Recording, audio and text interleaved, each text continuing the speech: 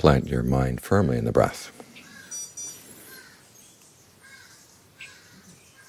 Make this the place where you take your stance. I've heard many people complain that you try to keep track of the breath as you go through the day. That just adds one more ball to all the balls you have to juggle in the air.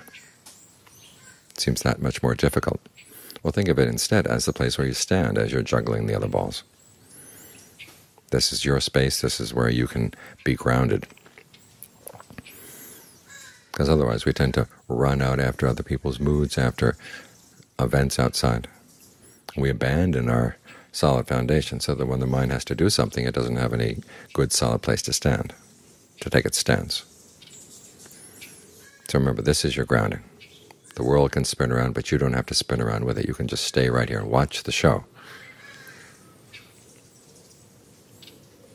And in John Lee's image, this is the point in the middle of the axle that doesn't turn. The axle turns around, the wheel turns around the axle. But you can be at the still point. So gain, then loss. Status, loss of status.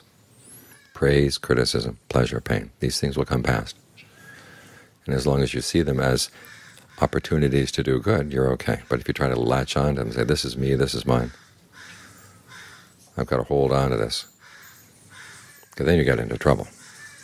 That's when you turn out to find that the wheel these are the wheels of gears. They have teeth. If you're not careful, they pull you in, pull you in. So you don't get mashed by the gears. You have to step back. It's okay, they can spin, but you don't spin along with them. You've got a good solid place to stand right here.